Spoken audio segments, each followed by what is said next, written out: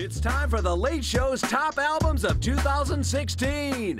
Coming in at number 25, Car Seat Headrest, Teens of Denial, a strong showing from the indie rockers. Number 24, Kanye West, The Life of Pablo, an experimental masterpiece. Number 23, Frank Ocean, Blonde, a dreamy abstract record, and the album Karen and I used to listen to before we broke up.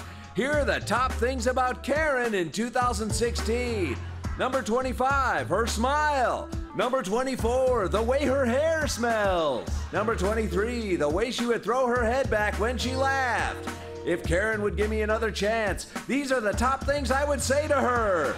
Number 25, take me back. Number 24, I can be a better boyfriend. Number 23, I'm sorry I backed over your cat. I'm not drinking anymore. And if we do get back together, these are the top activities we do. Number 25, get you a new cat. Number 24, go out for drinks with your friends who no longer talk to me. That's right, I'm drinking again. And drinks brings us to our number one album of the year, Beyonce's Lemonade. Hope you enjoyed the Late Show's top albums of 2016. Call me Karen, please. It's